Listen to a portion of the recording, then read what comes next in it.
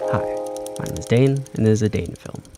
After shooting film for a year, I decided that I wanted to take more photos that looked like stills from a movie. And while most of that is how you light and frame a scene, I was immediately drawn towards the actual film that they use to film movies, which led me down a rabbit hole to lead me to Silbersols. Silbersols is Kodak Vision 3 motion picture film that's respooled into 35mm canisters, but unlike Cinestill or Cat Lab's film, the remjet layer is still there, so it requires genuine ECN2 development. I bought 3 rolls of Silbersols 250D back in December, and yeah, it took me a while to finish them, but I was honestly just looking for the right time to use them. For my first roll, I loaded it into my everyday carry, the Nikkormat FT2. I loaded it back in July because I wanted to practice taking pictures of fireworks with a shutter release cable, and spoiler alert, I only got one decent exposure. I mean, it's a dope photo. I shot it at like f8 or f11 to minimize focus errors, and I love how it turned out. And that doesn't mean that the other pictures were unusable. I was happy that I got 36 exposures out of it, but this one just speaks to me. For the other 2 rolls, I used this, an Olympus Super Zoom 800, one of the cameras that my parents used from the Philippines.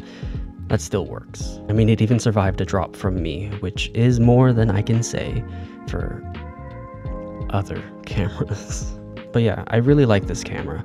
I only use prime lenses or lenses with a set focal length, but to have a camera that actually zooms, it's pretty fantastic. It's also one of the cameras that puts the date on the photos, which would be cool if it could count past the 1990s. Which I guess is a good example of what they were scared of during Y2K.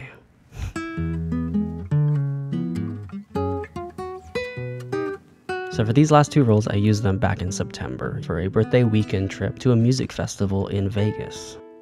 These first couple shots I just adore. I love this one especially because it's a great example of a picture that shows life exactly how I saw it, with the stationary background and rapidly moving foreground. And as you could probably see from these pictures, it's a very warm film stock.